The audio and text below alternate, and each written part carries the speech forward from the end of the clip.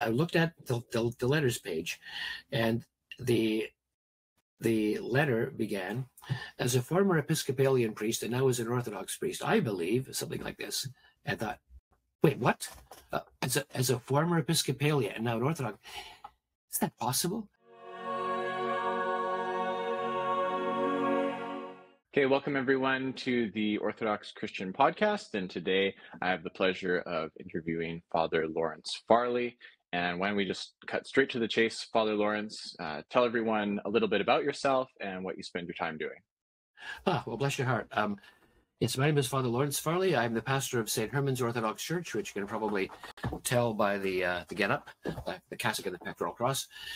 I came to the church to start the mission of St. Herman of Alaska in 1987, when it was a little enthusiastic, pretty broke, a dozen or so people in the backyard of some very pious and wonderful people. Dr. Edward and Mrs. Vivian Hartley started the church in the backyard in 1987, and it's kind of grown from there. So that's what I do with my time. I am the pastor to this wonderful little congregation.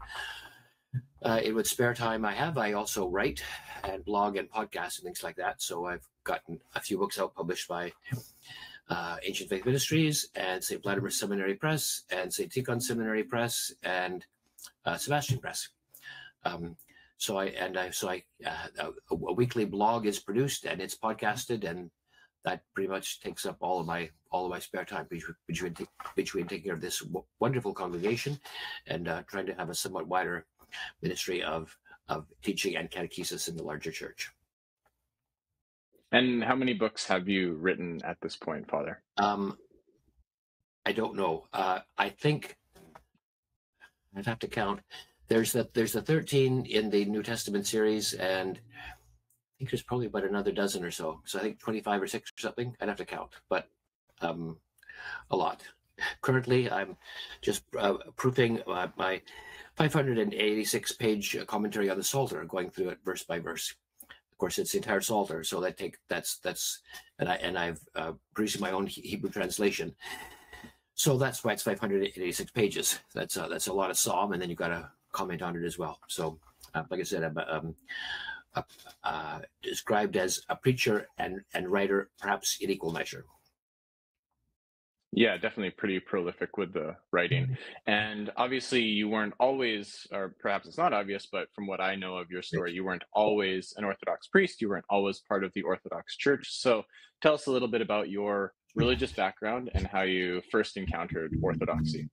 Sure. I came rather the long way around. To say I was born in thousands of years ago in the 1950s to a little Protestant, to the United Church of Canada, which was liberal Protestant denomination, to wonderful, loving parents, but who were not practicing Christians in the sense that they didn't go to church, Christmas and Easter sort of a thing.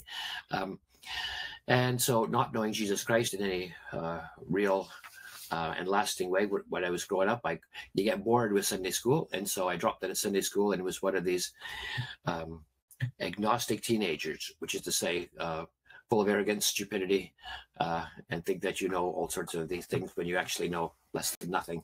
But I did think that if you just live 70 years and you get kind of extinguished, annihilated, crushed out like a new cigarette butt, that can't be right. There's got to be something more to you living your allotted 70 years and then, oblivion. So I tried to figure out what was going on, and it looked like the Christians had an idea. So I went back to the United Church looking for answers, not the most obvious place to look for truth, I now think, but at any rate, I managed to find some wonderful young people my own age. This was in the 1970s, which is to say the Jesus People movement was still on. If you blink, you missed it. It was only for about 10 years or so, starting in California and spreading mostly in North America. Very kind of charismatic, speaking in tongues, Bible pounding, prophesying, sort of high voltage evangelicalism. And so I had my conversion to Christ through the Jesus People movement with some help from John Stott's Basic Christianity, John Stott being an Anglican priest and formerly in London. And of course, for my hero, C.S. Lewis, having read his Mere Christianity, blew my mind. And so gave my life to Christ through the charismatic Jesus movement. and still in the United Church of Canada. And the United Church of Canada was becoming more and more liberal pretty much with every passing day. And I was becoming perhaps more conservative with every passing day as a part of the tongue-speaking, prophesying Jesus people movement. And I thought, I think I'm in the wrong place. This was especially so because the United Church of Canada began in 1925 with the institutional union of a bunch of Presbyterians, pretty much all the Methodists and all of the Congregationalists. Like I said, began in 1925. My mother, however, began in about 1920, and I figured the church should be maybe a little older than your mom. So I was looking around for a church that had some sort of historical rootage and historical lineage. Of course, if you're a Protestant, you don't fish outside the Protestant pool. You get subtly steered away from the Catholics because, oh no, a Catholic. So but I did have some friends who were part of the Anglican Church of Canada, and I attended the Anglican Church of Canada, and I thought, this seized my heart, this captured my heart, this said the sense of a penitential kneeling before God, like they had kneelers, which the United Church didn't have. Mm. Carrying the cross in procession, singing, Lord have mercy, Christ have mercy, Lord have mercy. It was this sort of liturgical transcendence that I was looking for.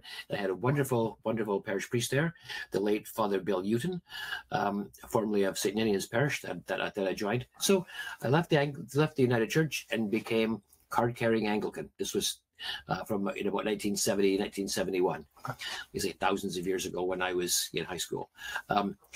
So and if I can just pause you there for a second, right. Father, just to jump in and sort of summarize. So you were originally United Church, but more nominal in a sense, joined the Jesus movement, and then from there, the Jesus movement, it sounds like, was actually within the United Church that you were attending. Is that correct? No, it was very much an international and interdenominational group. Probably not a whole lot of United Church people in there, is my guess, because the United Church was committed to liberalism to the point of drafting their own so-called new creed in 1968, famous for omitting things like the virgin birth and other stumbling blocks to our liberal friends. So probably not a whole lot of United Church people in this charismatic movement. There was a group that met every Thursday evening in downtown Toronto called Catacombs, founded by Mervyn Merla Watson. And so there might have been a couple of thousand young people there, big. This was before the days of praise bands, but you still had people playing guitars and stuff like that, singing charismatic choruses. So, and it was within this context of chorus singing that there would be tongues and prophecy and things like that. So it was very interdenominational. And so we would have considered ourselves primarily Jesus people who happened to be going to a Baptist church or to an Anglican church, or if you're really odd, a United Church. And of course, the Catholics had their own version of it as well at the same time. But I think it's fair to say that in those days of the charismatic renewal, especially in Catacombs, there was a certain amount of, ecumenical ecumenicity. You consider yourselves to be primarily a Christian and maybe a charismatic Christian, and then your denominational identity was of rather lesser concern. Oh, by the way, I'm also a Catholic or something like that. So, right. Well, so that was me becoming card-carrying Anglican, and an Anglican by conviction, and so, of course, the more you keep on reading, and I joined the Anglican Church because they had a whole 400 years of church history. That makes me smile as an Orthodox, a whole 400 years, but at any rate. But it beats being born in 1925, sort of thing, denominationally speaking. So, but of course, so I went through, got my BA in the Anglican Trinity College in University of Toronto, and then since I was heading towards the Anglican priesthood, Wycliffe College in Toronto, and there. It was okay. It wasn't exactly St. Vladimir Seminary. They didn't. How much did they talk about the fathers? Not at all, actually. But whatever. They were. You could still read history books. They had subjects called church history, which in the charismatic renewal they didn't. Church history doesn't go back much beyond Azusa Street it was in 1907 or something like that. So there's not a whole lot of church history happening. And in fact, in a lot of the evangelicalism generally, and charismatic renewal in particular, there was almost a total amnesia blackout for a history that began prior to the 20th century. So as an Anglican, you do learn about church history, whether you like it or not, and that tends to give you a sense of historical perspective. It tends to erode a simplistic fundamentalist view of stuff. And it kind of has the effect of broadening you to have a greater appreciation for liturgical worship. Helped to be reading C.S. Lewis, of course, and things like this. So became less and less of a charismatic evangelical and more of charismatic Anglican, and then more and more of an Anglican who had charismatic roots. It was that sort of a growth. Looking back on it, with the hindsight of a 70-year-old, I realized that I was actually heading towards Orthodoxy, though I did not know Orthodoxy was out there. But that was me. So I was an Anglican priest, ordained for the Anglican Church in 1979. I had two parishes in northern Saskatchewan under a very wonderful bishop, the late H.V.R. Short, Vickers Short, and resigned my Anglican priesthood in 1985 to be received into the Orthodox Church after a 2 weeks non-catechumenate, as it were. I had resigned my priesthood. I was going to the Orthodox Church, but the chaplain of the Orthodox mission that I was received, I was on vacation for those 2 weeks, so I had zero catechumenate. Came back and chrismated me, my wife, and my two little girls, ages at that time 3 and 1, before zipping off to St. Tikhon's that fall. Short. Okay, and just if we can pause the narrative there for another moment. Two questions that come to mind are, and I think this is kind of a theme with some of your writing, is liberalism and conservatism. And you mentioned that with the United Church, and you were becoming more conservative in your theology. You were noticing that they were more liberal in their theology. And that could be sort of a theme that goes throughout the different transitions, even past the United Church. So two questions that come up. One, and it's fairly large, but if you could define liberalism and conservatism in relation to Christianity, that would be probably really helpful for people listening. And then as a second question, just with Anglicanism in particular, if you could talk about the kind of Anglicanism you were part of, because I know that there are low Anglicans, there's high Anglicans, different appreciations for liturgy in the Anglican Church. So those two questions would be awesome. Okay, perfect. By theologically liberal and theologically conservative, so I put the descriptor in there. I'm not talking about political liberals or political conservatives. I'm not, that ain't what I'm talking about at all. You can vote however you like. But in terms of theological liberalism, I would define it as what you choose to believe, how the worldview that you inherit, or the theological worldview that you inherit, and how you live and act as a Christian, is determined primarily by this secular culture around you. So that you look at how people believed in the past, whether it's the apostles who wrote the New Testament, or whether it's a sub-apostolic period, or whether it's the church fathers later, or the creators of the councils, or any of that stuff. And you say, well, that's interesting, but it doesn't bind me in the slightest. I give myself the freedom to dissent from pretty much anything I want. Okay, so that rather explains a lot. So, for example, if I can go pick on the United Church, they'll forgive me because they're so sweet. You couldn't find pretty much anybody in the history of Christianity for the first, 1,800 years that denied the virgin birth. Arius accepted the virgin birth, whatever. But they give themselves a freedom to deny the virgin birth on the rather dubious grounds that it's miraculous. That doesn't say very much. Of course, it's miraculous, but at any rate, but that's what they say. No, we don't believe in the virgin birth because it's scientifically and biologically impossible. Okay, so in choosing to do that, they're essentially giving themselves the freedom to write off everything that came before the 19th and 20th century. Which is to say that they give themselves the freedom to embrace skepticism. So, whereas if you're a theological conservative, you give a certain amount of weight to Christian antiquity, whether it's the fathers, or perhaps if you're an evangelical, never mind the fathers, I don't care about them, but the Bible, you know? So which part, for the Orthodox would say the Bible is read through the fathers, but at any rate, there was the conservatives give weight to parts or the entirety of Christian antiquity as defining how they think. So if for example, if the Bible says this, then that's what I think. If the fathers thought this, that's what I think. So it's I would say the deciding factor is what you do with Christian antiquity. Do you give it weight, or do you say it has no weight whatsoever? I will decide for myself what I'm going to believe. I would suggest gently that there's perhaps a little bit of cultural arrogance in there. What C.S. Lewis I think called chronological snobbery. The idea is that we're really smart, and the guys and our grandfathers and great grandfathers and great grandfathers and the church fathers and the guys they were all stupid because they believed the virgin birth. We know better. They might not say it quite as baldly as that, but that's essentially what's going on.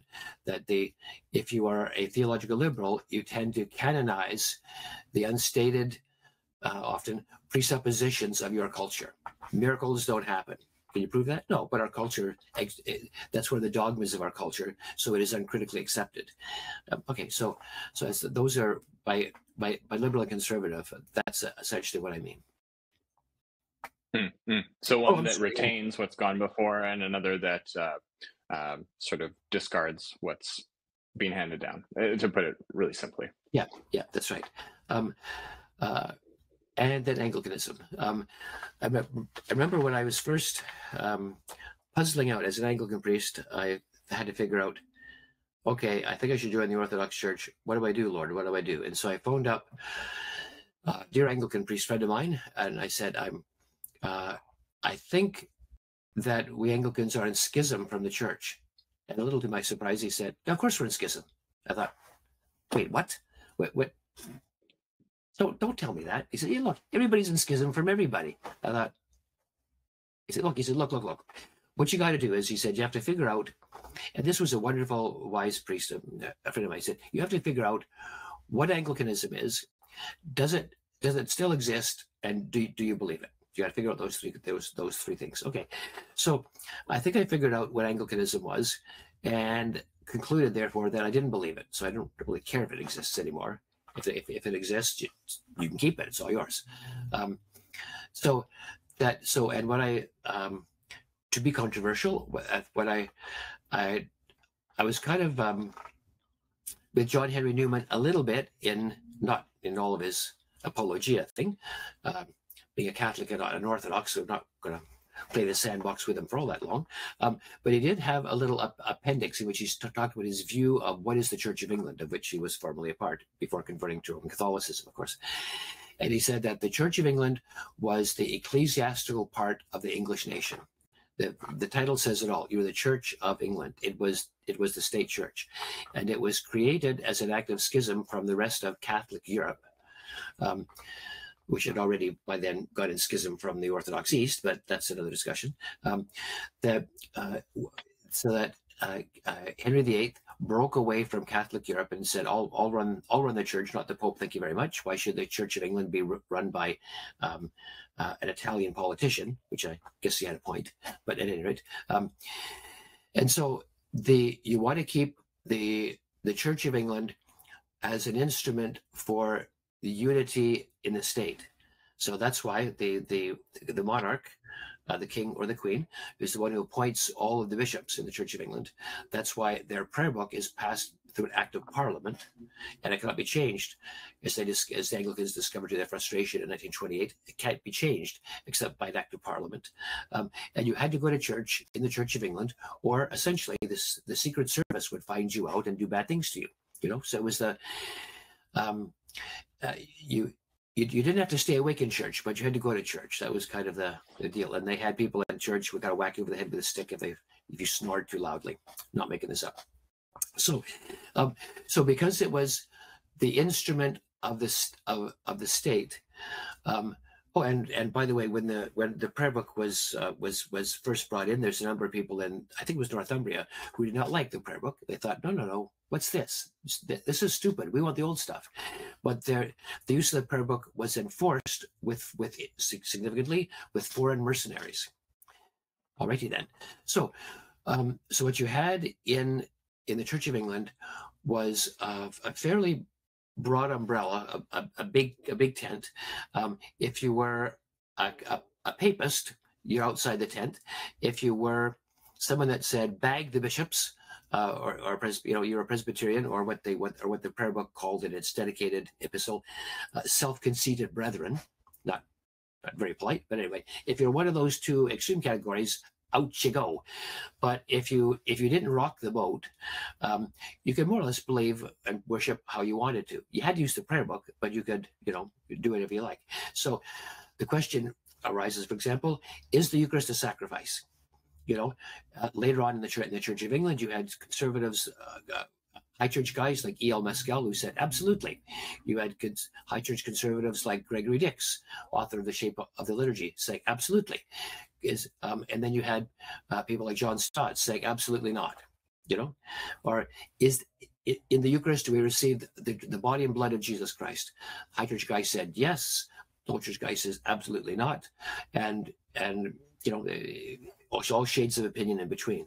So it's not just high church and low church, as if the high church and low church were two monolithic blocks. No, there was the reality was that all sorts of theological variety of opinion was tolerated, including super liberal guys. That's why I had honest to God John Robinson essentially denying lots of the tenets of Christianity, and he's still a bishop. And in the American Episcopalian Church, you had Bishop Pike denying practically everything. You had the late Bishop Spong in the Episcopal Church make a point of very flamboyantly denying everything, and he's still a bishop. So which party does he belong to? Well, the point is to talk about the two different parties, high church and low church, misses the point. As long as you're not going to rock the boat, as long as you're not going to say you high church guys have to get out, or you low church guys have to get out and join the papists and the self-conceited brethren out there, as long as you're going to find a place for everyone in what was billed as Anglican comprehensiveness, then you can believe whatever you want, or nothing. So, but you're still within the state church. So, what if I were being a little bit mischievous, I would say the only thing that you really need to believe as an Anglican is that you need to be able to say God save the King, so it was the Church of England. The word kind of says it all. Anglicanism has never been as confessional as, say, the Baptists or the Lutherans, or certainly the Catholics. So that, for example, if you talk to a Baptist, as you say, is the Eucharist a sacrifice? Is it the body and blood of Christ? No Baptist in the world will say, yes, it is. You will not find the degree of theological diversity in Baptist churches as you will in Anglicanism. They'll all say, nope, absolutely, nope. If you ask the Lutherans, classic Lutherans, I mean, the liberal Lutherans, who knows? If you could deny the divinity of Christ, I guess you can deny the real presence of Christ in the Eucharist, but whatever. But classic kind of Lutherans, you ask them a straight question, they give you a straight answer. Baptists will give you a straight answer. Catholics will give you a straight answer. You ask 5 Anglican theologians, you get 6 different answers. So it was defined liturgically or nationally. One's tempted to say ethnically.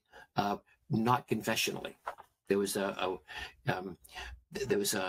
wide latitude of confessional belief tolerated. Like I said, as long as you didn't mind being one party within the Church of England, as long as you say there's room for everybody, and we can argue together inside that one Anglican tent.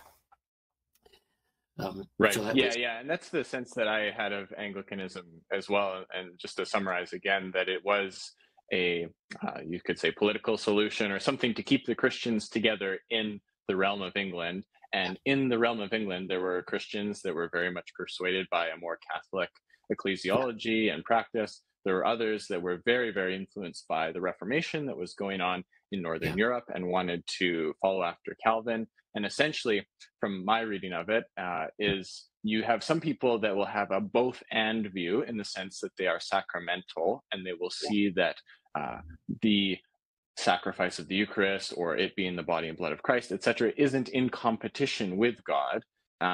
Whereas you would have others that are more of a Reformed persuasion, that have a very zealous view of God's glory and want to keep that protected, and say, well, we're not going to have any images because, Christ is the image of God, and these things are jeopardizing that, or the saints are jeopardizing that. And so it's very black and white in that camp. But both of those camps are within Anglicanism, which makes it difficult to have an actual theological identity. And so it sounds like you were beginning to feel that tension, and then thrown into the mix in the modern era is the liberal strain of Christianity, which is actually cutting at the roots of what we've inherited. Yeah, if it had not been for the liberal thing, the crisis of conscience would not have come quite so suddenly and strongly. I mean, if it was just a matter of saying, well, I'm a high church guy, but we tolerate J.I. Packer because he's such a lovely guy, so we're not going to kind of kick him out. For me, the crisis came when, ironically, the Anglicanism that I was converted to, that I fell in love with, and that I joined to find, the Anglican Church of Canada, anyway, was just at that precise moment chucking it out the window as fast as they possibly could.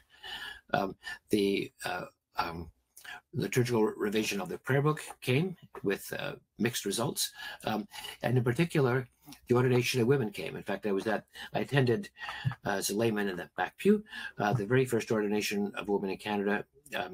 Lady, I'm sure she was lovely, Lady Marjorie Pazak, ordained in I think it was St. James Cathedral. Anyway, the Toronto Cathedral, by then Bishop Lewis Garnsworthy. And for me, that was the watershed, because the people were saying essentially, I know St. Paul says it, that you can't do it. I know that the church has never done it. I know that the fathers have said you can't do it. We're going to do it anyway. Again, how much weight do you give Christian antiquity? Zilch, actually. And so this was, it wasn't about the women. It was about how much authority does the scripture have? How much authority do the fathers and the past have? And it was part of a whole wider thing whereby you could, like I said, in the case of Bishop Pike, or later on Bishop Spong, you can deny pretty much anything, and that's okay. There is room for you. The Anglican Church wants you, and you don't have to believe anything. You can deny pretty much anything you like. So it was this galloping liberalism, of which the ordination of women was almost a symptom and a symbol. I remember Bishop Short, my dear and wonderful bishop, we were talking about it in his office, and he said, well, there are biblical reasons against it, but no theological reasons. I thought, hold the phone. Biblical reasons against it, but no theological reasons? What are you saying about your theology? You're saying it is not grounded in the Bible, that the Bible has in fact no weight for your theology. So whether that's about women, or whether that's about the Eucharist, or the divinity of Christ, or later sexual gender issues, I mean, it's a lot like playing tennis with the net down, So I thought, so it ain't just about the women.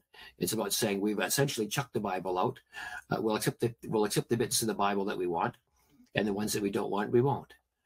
And when I was reminded of the saying ascribed to St. Augustine, I haven't been able to track down the quote, but supposedly St. Augustine said, if you only believe the bits in the Bible that you like, it's not the Bible that you believe in, it's yourself.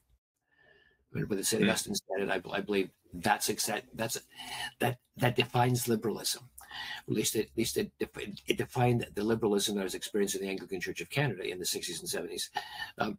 I felt as a parish priest, under, like I said, a very wonderful bishop, that I was striving to convert the Anglicans to Christianity. I was fighting essentially a losing rearguard action against galloping liberalism in my church, the erosion of a biblical worldview, the erosion, well, there wasn't much of a patristic vision left, but what there was, that was being fast eroded as well. And you get kind of tired trying to convert the Christians. Like, aren't there pagans out there whom I should be talking to? You know, you gotta. So, and so the moment of crisis happened to me when I thought, okay, look, this is getting happening faster and faster and faster. I came to believe that the Anglican Church of Canada was in a state of theological and therefore moral free fall. And I thought, you know, if I was a monk and going to die in a couple of years, who cares? You know, give me my pension until then, that's fine. Except that I was a married man with a couple of young girls, and I thought, I'm not raising them in this. I'm not going to, 18 years old, raise them in this as good Anglicans, and they go off to college and go off into the big wide world when they're 18 or 19 and go to the Anglican Church down the street, only to find out that they have some lesbian priestess pushing God knows what. I thought to myself, yeah, that ain't going to happen. So I had to figure, I got to get out, and I got to get out now. And where to go? That's the question. That was the right. And so, did you know about the Orthodox Church, or what was it that put it on your radar? In those days, the Orthodox Church was outside my experience because I wasn't Russian or Greek. I was a Toronto kid, going to school at the University of Toronto and in Wycliffe College, and there were lots of Orthodox churches in Toronto, but they all worship pretty much entirely, as far as I can see, in Greek or Russian or Slovak rather, or Romanian or Ukrainian or whatever, and they did zero outreach to people outside their ethnic identity. It was forgive me, it was essentially the Greek club that hired clergy to do stuff. So I thought, yeah, that's not. I'm not a. You're talking to me? No, because I'm not a Greek.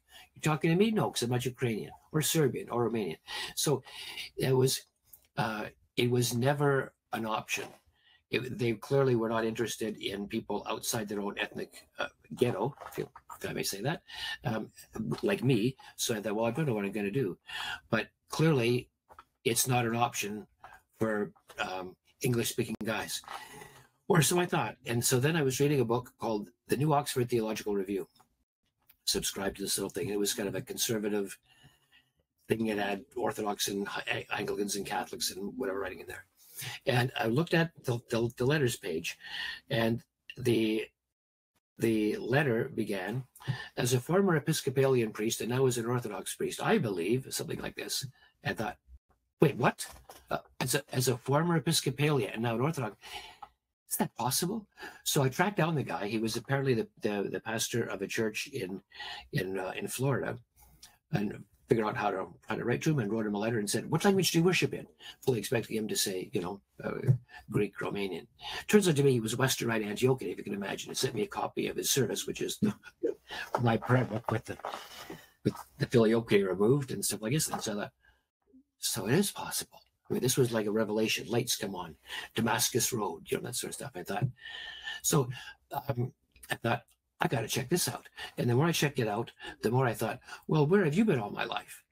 And, I thought, I believe that, I believe that, I believe that. I've always believed that. And then I thought, so for a person who always considered that the early church was my church, I'm an Anglican, but my people are the church fathers. Too bad they're all dead and they're not around. But then, so then you find out, well, actually, they're still alive. A lot of them are speaking Greek, Russian, Romanian, or Serbian, and some of them are speaking English, and some of them left the door ajar so guys like me could come in, and like this person in Florida. So the more I investigated, the more I thought, this is my church. The way home from schism is a possibility,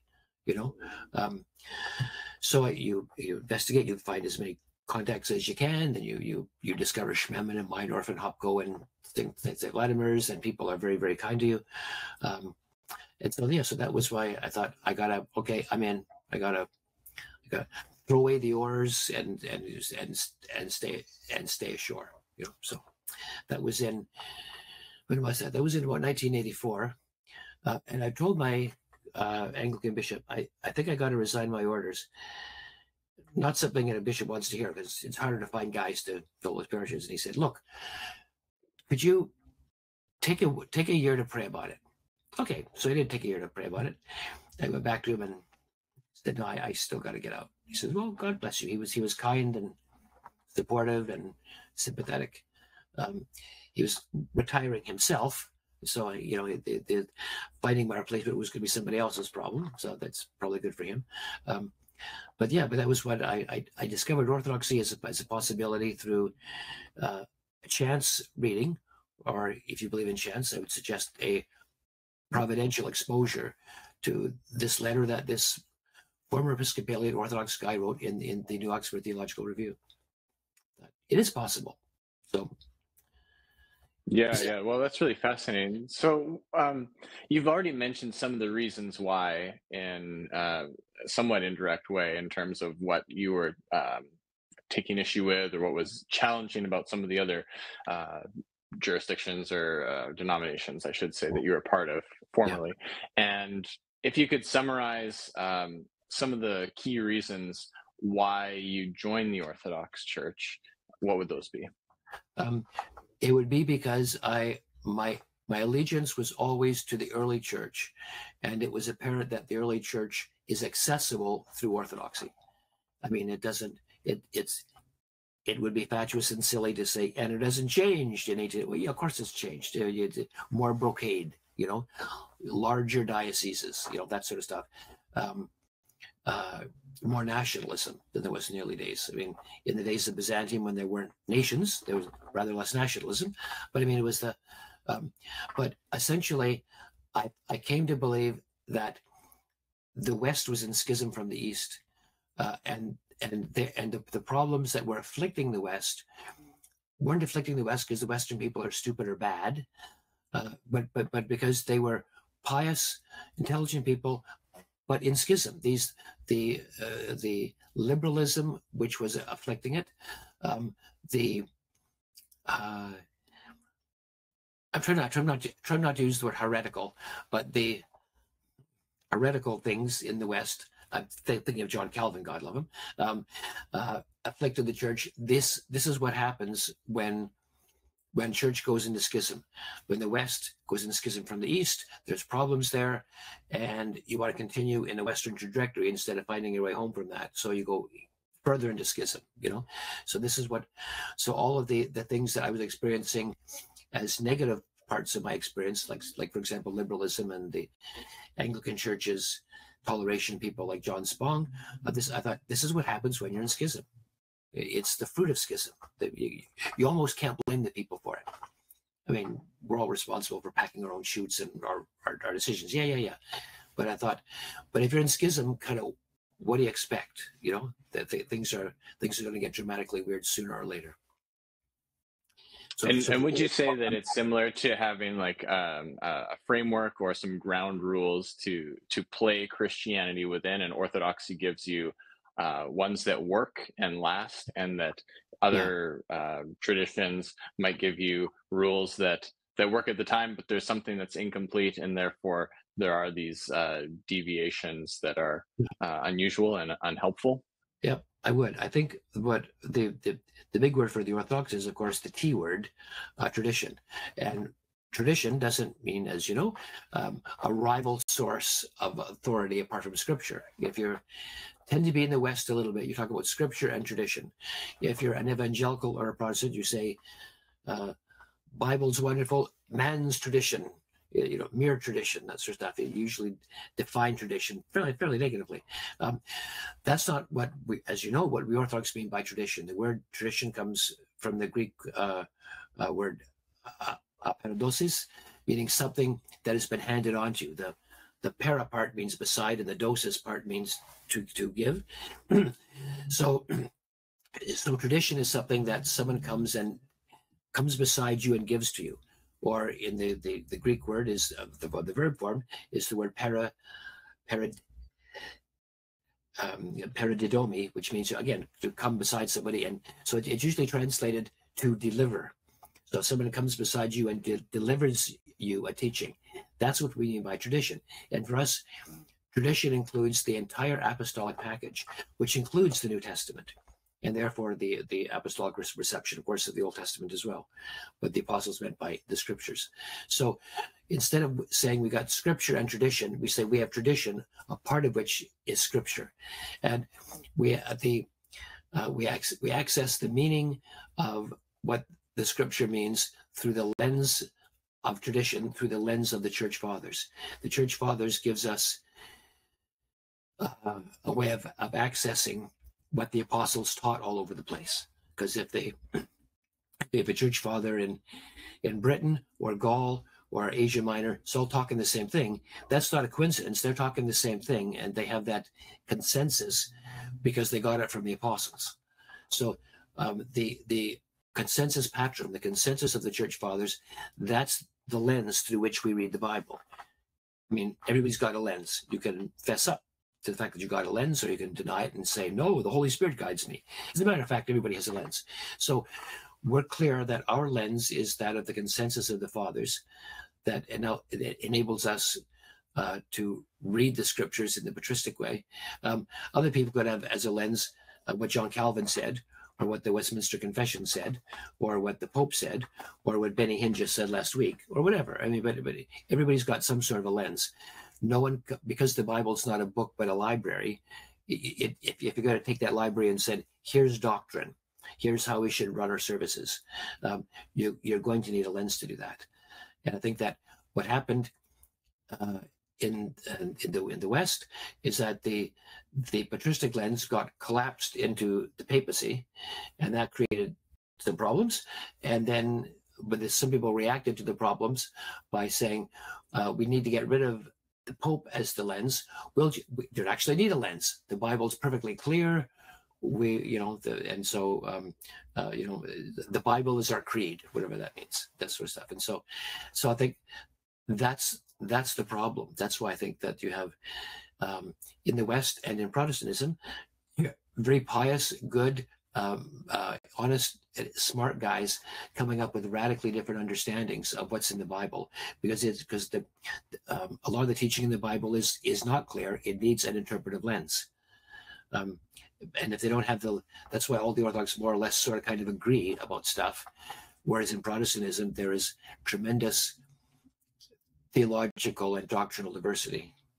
I was about to say chaos, but nonetheless, there's certainly theological diversity. Yes.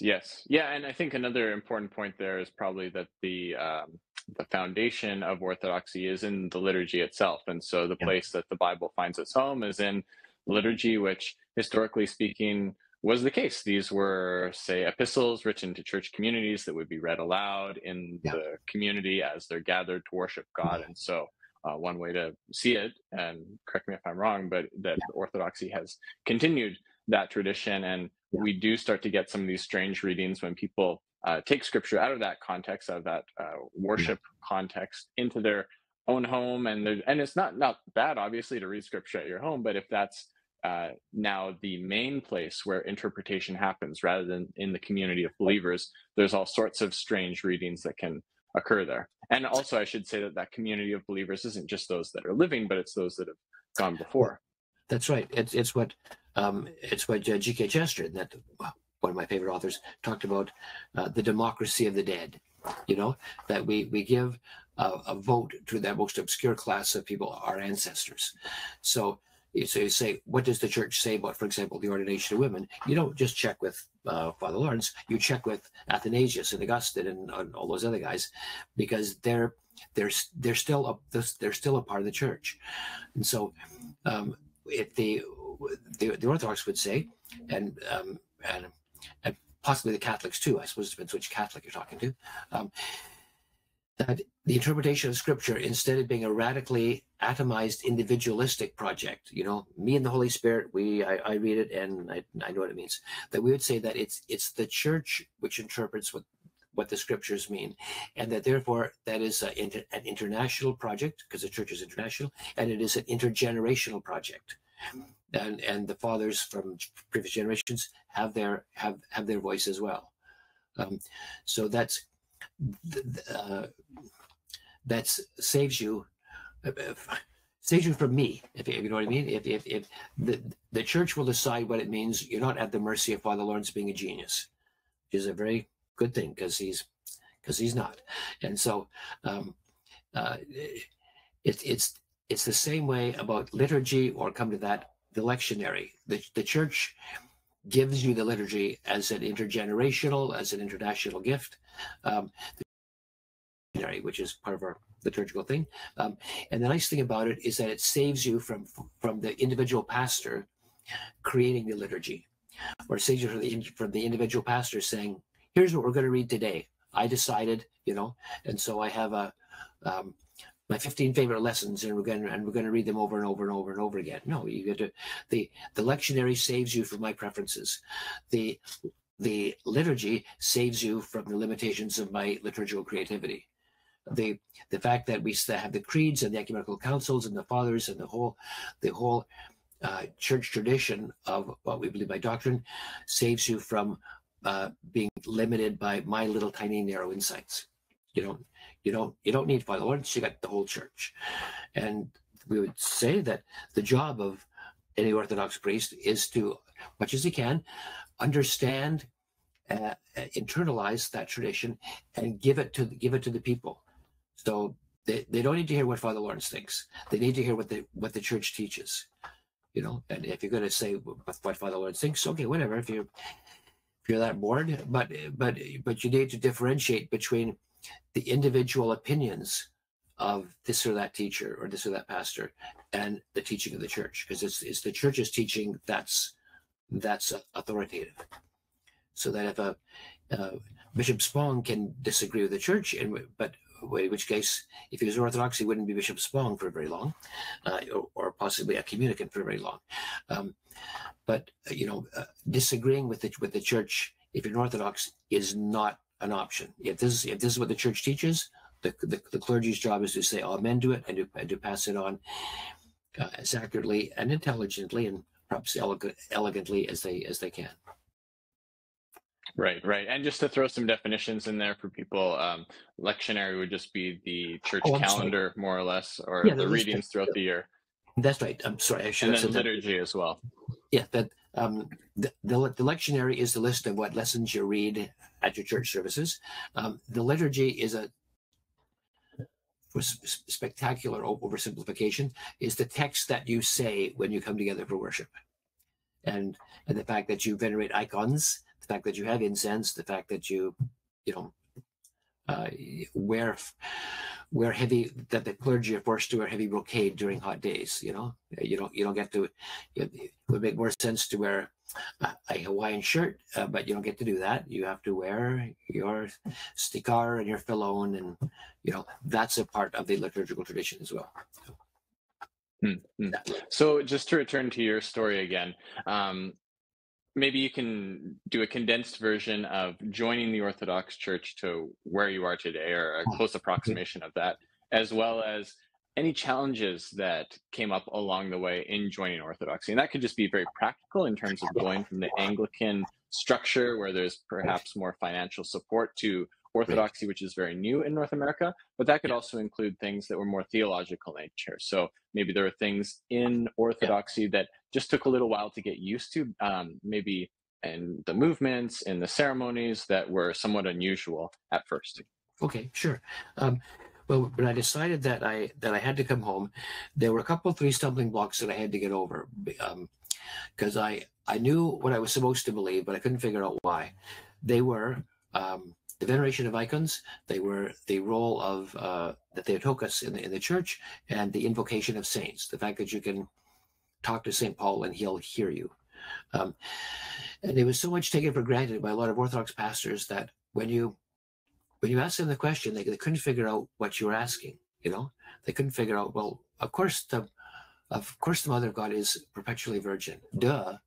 How could you think otherwise? And I thought, well, a lot of guys do, and you still just can't say, because. No, you gotta. So there was, and how do you know that St. Paul can hear you? I mean, again, you ask an Orthodox priest, and he goes, well, because he can. I thought, yeah, but that's not an answer. So I needed to dope out with doing lots and lots of reading, praying, thinking, and pacing up and down. The answers to those two things, those were the stumbling blocks that I had to come up with answers with that before I could, with conscience, pray the liturgy. If you don't want to talk to the Mother of God, you can't get through Vespers, that sort of stuff. So, yeah, most holy Theotokos, save us. If you don't want to say this, you got a problem. So, so I had to come up with those things. That's the theological thing. Of more practical significance, I suppose, if you want to talk about it in terms of feeding your family, was that I was trained to do precisely nothing. I went from converted in high school, knew that I wanted to be a clergy, so went straight from high school into my arts degree, getting a BA with mostly in religious studies, and then straight into seminary, getting my M.Div, and then straight into my first parish, which is to say I'm trained to do precisely nothing except to be a clergy. What skills do you have? Zilch. You want a Bible study, I'm your guy. But if you want to change oil in your car, I'm not your guy. I can't be a mechanic. I can't be a plumber or a carpenter. So I get to make your living. So this is a problem. And I said to myself and to the Lord, look, I could never be a worker priest. Never say that to the Lord. So it turns out I was a worker priest for like 8 years. Looking back on it, I can almost hear the angels chuckling. You're gonna tell God what you're gonna do, are you? We'll see about that. But the real problem was, of course, that I was an Anglican priest in northern Saskatchewan without a whole lot of opportunity to visit Orthodox churches on Sunday morning because I'm doing my own. So you try to visit some Orthodox churches, find them in English. They're really hard to find in northern Saskatchewan. The first Orthodox service I went to was an Ukrainian church in Meadow Lake, where I was. It was all in Ukrainian. It was actually Obednitsa, and not a divine liturgy, because it was in the afternoon.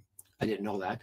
Like I said, it was all in Ukrainian, and the priest had zilch interest of talking to somebody that wasn't Ukrainian. Could have cared less. But okay, so this is a problem. So, and then what do? Like if you're in northern Saskatchewan, when I was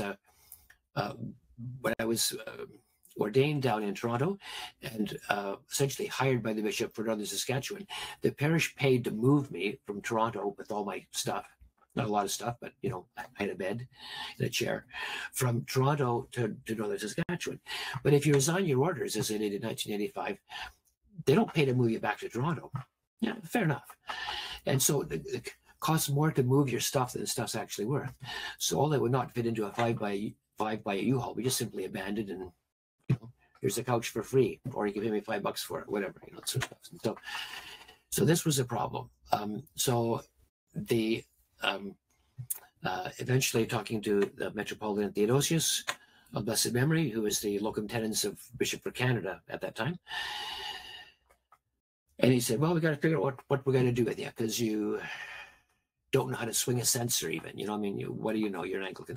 So we're going to send you to St. Tikhon's for a year, or as it turns out, 2. And then we'll figure out what to do with you. So they were, so you put the wife and the kids on a plane. They go back to Toronto to live with the folks. I drove the U-Haul from northern Saskatchewan to Toronto, and then down to St. Tikhon's, and tried to make something there. And we were there for a couple of years. So it was hard because we were really, really, really broke. We had saved up enough money for a year. Turns out to be, they said, in a sweet sort of way, you are so ignorant. They didn't say it like that, but that was. You need to be here for at least 2. 3 would be nice, but 2 at least. So that's okay. I had money for 1. So we're pretty broke. But there were some wonderful, wonderful people at St. Tikhon's. And we, survived and learned, and steep learning curve as it was, before coming out to a little tiny mission, like I said, in the backyard that had about 12 people in it or so.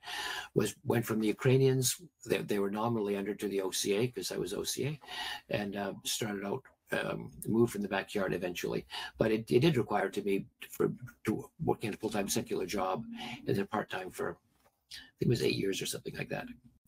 So it was interesting. But so the real difficulties were taking a deep breath and then jumping into the deep end of the pool financially. I have no idea how we're going to survive and feed the family, but I'm doing it anyway. So my advice to those converting is, don't worry about the money. God will provide somehow. But it's hard. So. Yeah, definitely. And it's quite a story at your parish because from going from a backyard with just 12 people, I know that you're now constructing a brand new parish building that is probably one of the first in this area in terms of at least your jurisdiction with the Orthodox Church of America. And for those listening, it's also in Canada, the Orthodox Church of America, but it's quite a remarkable journey. And how long from start to end has that been, from the backyard to the new building? Since I hard to do the math, I think 36 years. Anyway, since 1987. I'd have to get my little calculator and do the thing, but I think 36 years. And there were some rental places, obviously. From I remember we got kicked out of a couple of them, some in a nicer way than others. We were renting a disused Anglican Church and a disused United Church, and had to leave both of those places before we were quite ready. But the Lord was merciful. The Lord was merciful. When we got essentially kicked out of the Anglican Church, we learned instantly that there's this possibility of renting the United Church. And then we, much later, were asked to leave there, a little more politely. This other building, without coming onto the real estate market, we learned they learned from our plight in the newspaper that we got to leave. Where are we going to go? And they contacted us to say, you can buy our building before it came on the market. So there were some spectacular, almost unheard of miracles that the Lord came through for us in our hour of need, time and time again. So I would suggest that in many ways the existence of St. Herman's, and certainly the existence of the building that's up there now, all three cupolas of it, is a testimony to the faithfulness of Christ. That if you turn to him saying, Lord, we have no hope except you, the Lord will not let you down. The Lord will bail you out. He is in the midst of his people. And from those 12 people to today, I know it's sometimes hard to measure exactly how many congregants or parishioners there are at a given parish, but just a rough estimation, the size of the parish today. Well, it's a summer, so people are on vacation. But there were about 115 on Sunday. There would be more, but except that we founded some wonderful daughter missions. The church in Victoria was founded by one of our guys that I baptized and sent off to seminary. The church, St. Barnabas in Comox, pastored by a wonderful person, Father Alexis Nicol. He was baptized at St. Herman's and sent out to start the daughter parish there. St. John of Shanghai Mission, wonderful pastor, Father Justin Hewlett, was also baptized at St. Herman's and started out there. So, the wonderful American Antiochian parish of St. Innocents in Everson, Washington State. They were catching Father Mel, wonderful priest, and his wonderful people. They were catching their breath for a little bit at St. Herman's for a few years before starting the missions there. So there's these daughter missions kind of scattered throughout. If all the kids had stayed home, we'd be bigger. But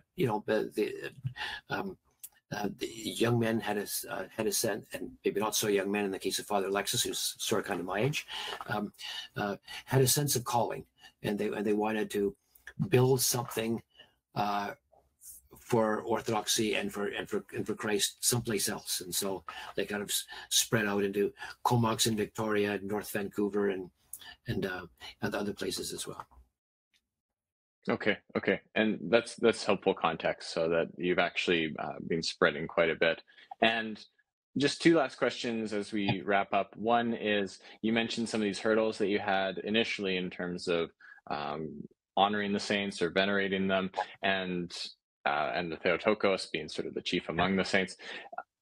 How did you overcome that? And can you also explain for some people listening the difference in Orthodoxy between giving honor to a saint or venerating a saint versus worshiping God?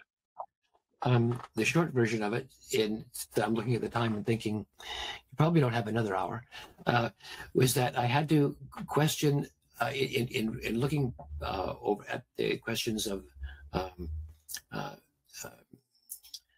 the Theotokos and the saints, I had to dig back a little deeper and examine some of the unexamined previously theological presuppositions that I made. You know, what is, for example, what is worship? What is veneration?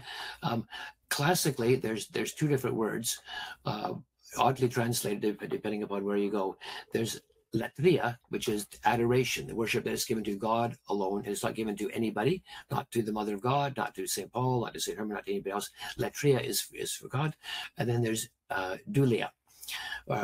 Dulia is the honor that you would give to someone. So, for example, there's different types and degrees of dulia. The honor that you would give to your boss at work is one. The honor that you would give to your sovereign, the Queen or the King of England, would be a little more, little different. You would do lots of bowing or perhaps curtsying to your sovereign. You probably wouldn't to your boss. And again, you have a certain amount of love for your parents. That's a different love than you would have for the bishop. You know, when you kiss your mom, it's a different kiss than when you kiss the bishop's hand. And so again, you have to examine all these underlying presuppositions that an act of veneration or love or the kissing of a hand or a bowing or something like this takes its meaning from the underlying relationship. I have a certain underlying relationship with my mom, or I have a certain underlying relationship with my wife, or with I suppose Queen Elizabeth when she was there, or with the bishop. And what the kiss means is determined by that underlying relationship. You know, you don't kiss the bishop's hand in the same way as you kiss your grandchildren's cheek. It's a different kiss. You could say, well, a kiss is a kiss. Yeah, no, it's not. And so there are degrees and differences and nuances in the complexity of what dulia means when you honor somebody. But latria is only given to God alone. It doesn't help that sometimes the word worship is used to describe both. So when someone says, do you worship the Mother of God? Some Orthodox would say, oh, of course we do. Yeah, what they mean is dulia. What they mean is we venerate her. We would, if you would curtsy or bow before the Queen of England, how much more would you curtsy or bow before the Queen of Heaven? But if by worship you mean latria, the worship, the adoration that you give to the infinite Creator alone, of course we don't give that, because that sort of latria or honor to the Mother of God, because that's dumb, because she's not God. Orthodox know this instinctively because we know what our relationship with Christ is. We give our lives to Christ in a different way and more completely and totally than we would give our lives to our spouse or to our children or to our sovereign or the boss or, whatever. So we know these relationships, and the honor that we give to the icons or to whatever is determined by the ongoing relationship. So when someone now says to me, do you worship the Mother of God? I say, not only do I not do it, it's an impossibility, because I have a relationship with the Mother of God, and it's not that of creator to creation. So it's not possible. It's not possible for me to worship my wife or my mother, because the quality of the relationship that I have in it just simply makes it an impossibility. Yeah. One way I've often thought of it is that God is the source of goodness and truth and beauty. His saints reflect that to us. And therefore there is a distinction in the source and those that are mediums, as it were. But we receive goodness and truth and beauty from the saints. It's just that they are not the original source of that. Yeah. It's a little bit like when I say that, does Mary heal you? What is Mary? Does Mary heal you, or does she pray to Christ to heal you? I would suggest it's not a sensible question. Like, for example, our Lord sent out the apostles in Matthew 10. He said, "Go heal the sick." Okay, so was it the apostles healing the sick? Yeah, because the Lord said, "Go heal the sick." But did they do it through their own power? No. So that when Peter lays hands on Aeneas in Acts, he says, "Aeneas, Jesus Christ heals you." So who healed Aeneas? Was it Peter or was it Jesus Christ? Well, it was both. You can say the apostles did it through the power of Christ, or Christ did it through the apostles. It's the same thing. So again, a lot of theology consists of questioning the previously unexamined presuppositions of the questions that you have and where you start out. Wonderful. And then the last question I do have for you, Father, we do have a number of people listening that are interested in Orthodoxy. Maybe they personally are investigating it, or maybe they know someone in their friends, family that have recently joined the Orthodox Church, and so they're just wondering what it's about. But maybe more so for those that are actually investigating it for themselves, wanting to learn more. What would be your advice for someone on that road? My advice for them would be twofold, namely, well, three. First of all, ask yourself the question, do you really want to know the truth? Yeah, is it the Lord said, you will seek me and you will find me when you seek for me with your whole heart. Do you really, really, really want the truth, or are you just dabbling? If you're just dabbling, go away. Don't dabble with Orthodoxy. Nothing could be more dangerous. But if you really want the truth, God will reveal it to you. If you don't really want the truth, God will probably not reveal it to you, because you don't deserve to talk to God. Don't trifle with the Most High. But if you really want to know, God will reveal it to you. That's the first thing. The second thing is, as soon as God does that, the enemy gets really interested. I say to my catechumens, as soon as you enter the catechumenate, the enemy has your name and your phone number and your email, and he will expect an attack to come. But if you keep the shield of faith up and trust in God and look to the protection of Christ, you'll be okay. But there will always be a counterattack. As soon as you say, I'm going to pursue the Orthodox Church with fervency and with the purity of heart, and because I really want to know the truth, there will be a counterattack from the enemy. And the third, and maybe the most important thing, is that Orthodoxy is all about Jesus Christ. The temptation is to say, the message that the Orthodox has for the world is the beauty of Orthodoxy. It's nothing of the kind. The message that the Orthodox Church has for the world is the beauty of Jesus Christ. We preach not, as St. Paul said, we preach not ourselves, but Jesus Christ as Lord, and ourselves as your servants. So my message to the world is not, look how beautiful Orthodoxy is, but look how glorious Jesus Christ is. The Christ that we present is the Christ that lives in the Orthodox Church, as it were. The Christ who has his presence and spiritual epicenter in the Orthodox Church, as opposed to, I don't know, the Mormons or the Kingdom Hall or God knows what. So in that sense, it's the Orthodox Christ that we're presenting to the world. But our message is not, look how great icons are, or whatever, or Greek cuisine with lemon or something like that.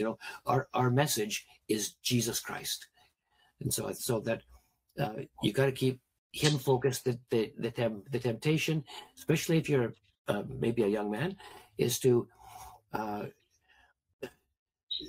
see Orthodoxy in a partisan way, to say, I'm Orthodox, I got the truth now, and you don't. I'm superior to you because I believe in the 7 ecumenical councils and I know about theosis or something like that. No. It's not. Don't stop comparing Orthodoxy with the other people. Make a beeline for Jesus Christ to offer him your life in the fullness of church. Come home to Orthodoxy and find Christ. That would be my message. That's a wonderful place to end off, Father Lawrence. So thank you so much for your time today. It's been a real pleasure. It's been a great joy to be with you. And we'll talk to you again in the future, I'm sure. Bless you. Bless you. Take care. Hey guys, this is Max with the Orthodox Christian Podcast. Thanks so much for checking out that episode. I have a link on the screen right now that is for a Google form. If you have a question about Eastern Orthodoxy, definitely click on that and you can send it over. It will also be in the description of the video, so check that out there.